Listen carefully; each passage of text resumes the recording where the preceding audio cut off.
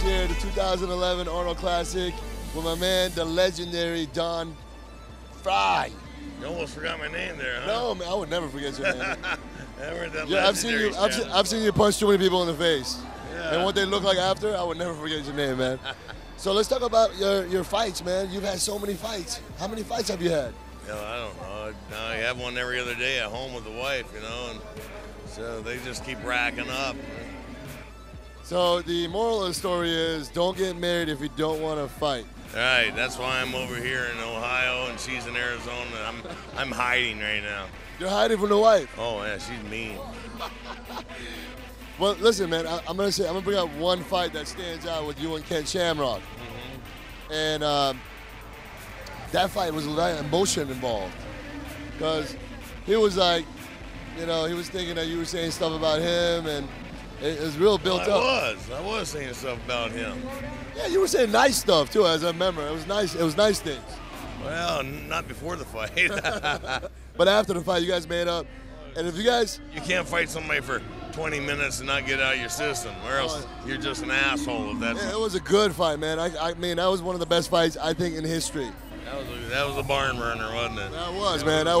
You know what? It's funny, because I actually was watching you, the highlights of your fights, maybe like 2-3 nights ago. I watch Pride all the time.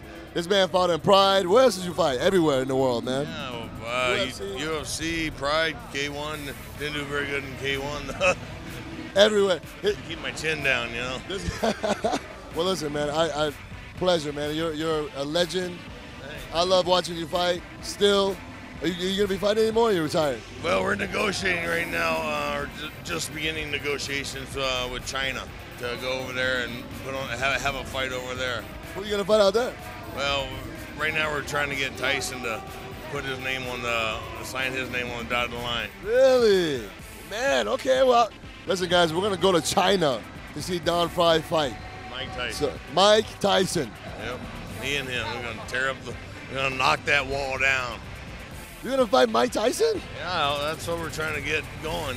You know, we're trying to get a fight between him and I. And I think he's scared of you, man. I don't know. Well, we'll knock down that big Great Wall of China, you know, shit.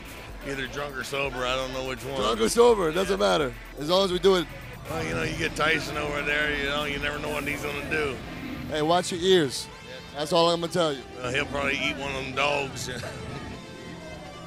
All right, guys, I'm here with Don Frye signing out. Watch out for his fight with Mike Tyson from China. You guys going to fight in China? From China. Anything you want to say to your fans?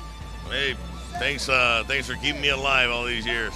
There you go, man. He's the most humble fighter, and he'll whoop your ass, and then you'll love him for it. I don't know how that works, but this is the guy that would do that to you. So, signing off, 2011 Arnold Classic, legendary Don Frye. See you guys.